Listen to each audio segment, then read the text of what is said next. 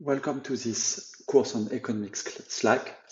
In this short introductory video, I want to tell you about what this course is going to cover, what is economics Slack, and why we care about it. So this course is going to discuss research topics on economics Slack. It's a course that's going to be focused on formal modeling. So we're going to build and study macroeconomic models, but we'll also try to keep an eye on the empirical evidence. And so we'll discuss evidence that's available. And in particular, we're going to look at the evidence that we need to justify the assumptions that we make in the models. So we'll always try to make sure that the assumptions that we make are consistent with what we know about the real world. So what is economic slack?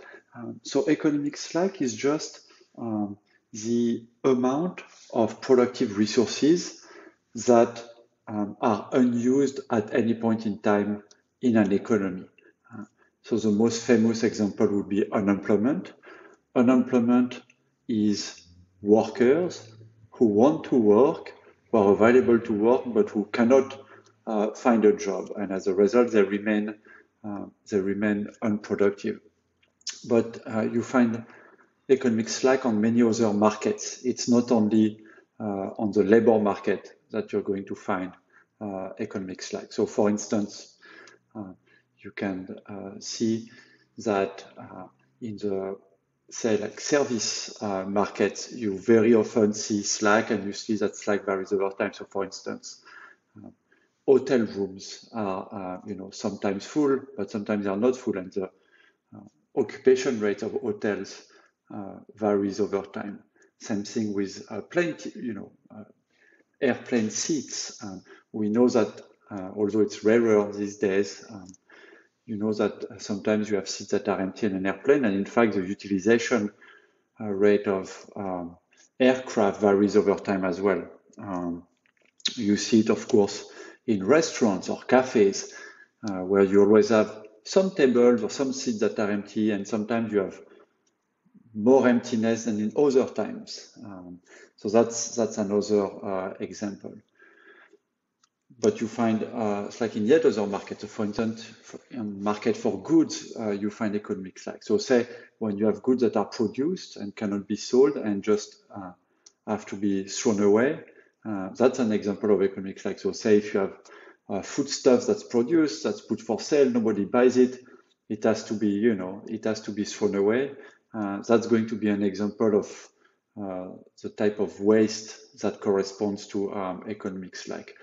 But it's not only perishable goods. You also find economic slack in durable goods. So of course, durable goods are not going to just go bad immediately, but usually if you have a store and they can't sell their durable goods, the durable good depreciates. So the year after, they have to sell them at a lower price, and eventually they'll have to toss them out.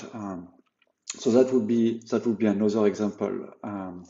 So we've seen like market for services, market for goods. You also see economic slack and its effects within firms. So for instance, sometimes you see capital that goes unutilized, although it could be utilized, but because there's not enough demand for it, it's not going to be utilized. So it could be entire factories that are shut down. It could be production lines that are shut down. It could be machines in the factories that are used or not used. So that's another example. And of course, so we talked about the labor market and unemployment, but even people who are employed within firms, their rate of, if you want, utilization or their rate of idleness varies over time. So people do not work at full capacity at all times. And so we know that, people have a certain number of hours where they're supposed to work, and when there is really a lot of demand, you may work overtime. But even when you're supposed to work a certain amount of time, people are more or less idle on the job. And in all types of jobs, like even if you think about, say, consulting firms, when they are very busy, consultants are always working on projects, but sometimes when business is slower, they'll take some days off or a week off just because there's not enough business, available for them to work. And so this amount of idleness is a manifestation of slack and is going to vary over time. So that's what we're going to study in this course. So before I tell you more about the questions we're going to look at, let's just talk a little bit about why is it that we care about economic slack. So of course, economic slack represents a waste of productive resources. So clearly it's something that should be limited. It's something that policies should try to limit as much as possible. So we'll want to, intuitively, we would want stabilization policies to maintain the economy around a desirable level of slack. But furthermore, there is one specific type of economic slack that's particularly costly, and that's unemployment. So unemployment is one form of slack that's particularly costly. In addition to just the wastefulness that it produces, unemployment generates large additional cost to society. And that's because people who are unemployed, they tend to suffer from lower mental health, lower physical health than people who are employed. In fact, Joanne Robinson had a very nice piece that she wrote just after World War II on full employment and unemployment. And she said, and here I quote, "The most striking aspect of unemployment is the suffering of the unemployed and their families, the loss of health and morale that follows loss of income and occupation." And that's very true. It's not, it's not just about, it's not as if what the unemployed person cannot produce is evenly spread out across everybody in society. The loss of income falls squarely on the person that's unemployed. And in addition, there is also a loss of occupation. And usually people, their identity is tied to their occupation. And when they lose their occupation, they lose their identity. And that's very costly psychologically. So unemployment generates very large costs, psychological costs, and also then, due to the amount of stress that it causes, it also then generates large health costs.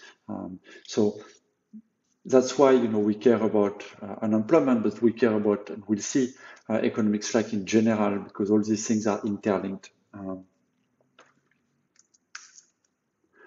So we should really care about economic slack. It's an important social issue. And furthermore, there hasn't been as much progress made in understanding and tackling economic slack as other macroeconomic issues. Growth, for instance, it's something that in at least developed economies is really not an issue anymore. Like there is enough consumption for everybody. There's maybe a problem of distribution of that consumption across people, but it's clear that there is enough goods and services to go around.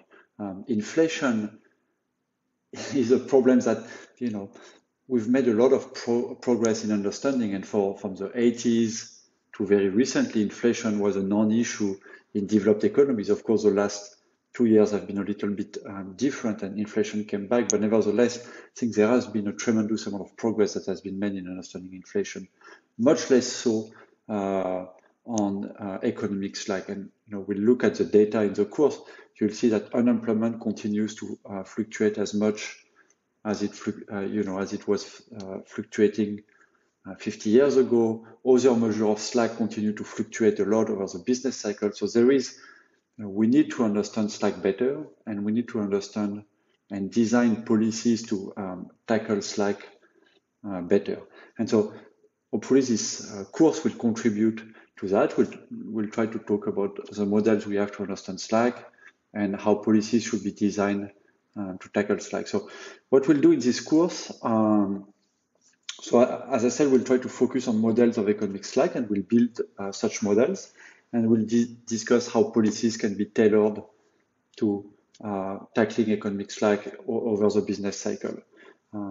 So in order, what we are going to do, so first we're going to try to figure out why does economic slack exist at all. It's not consistent at all with the idea of a Walrasian, competitive market. In such market, there is no slack. So we'll have to depart from the Walrasian paradigm, of course. We'll try to think about how economic slack affects economic life.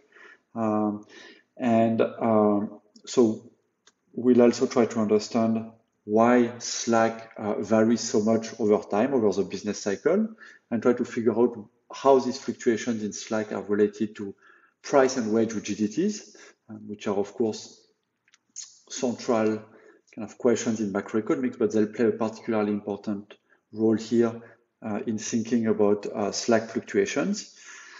We'll try to ask what is a socially optimal amount of slack, and we'll see that actually it would, generally it's not optimal to have no slack at all. It's important to have a little bit of slack as a buffer. We'll talk about why, but the question is then, if we need to have a bit of it, how much of it do we actually need? And so we'll think about that. And then we'll ask how should monetary policy respond to fluctuation in slack over the business cycle. So we'll have an element of monetary economics. And of course, monetary policy is often quite powerful, but not always. Sometimes you hit the zero lower bound on nominal interest rate and monetary policy becomes much weaker. And in that case, it's often very helpful to tap into the powers of fiscal policy. And so then we're going to ask, how can fiscal policy reduce fluctuations in slack, and how should fiscal policy be designed when slack fluctuates over the business cycle? So what should be the optimal size of a stimulus package in recession when you have a lot of unemployment and a lot of slack? So we'll ask all these questions. And finally, towards the end of the course, we'll try to think about the effectiveness of policies over the business cycle. So that's a question that is quite classical in macro, trying to think about policy multipliers. So when are policy effective, and when are they more effective or less effective? And we'll see that in the models of slack, the amount of slack is a key determinant of the effectiveness of policies. So that's the plan. I hope you'll enjoy this course.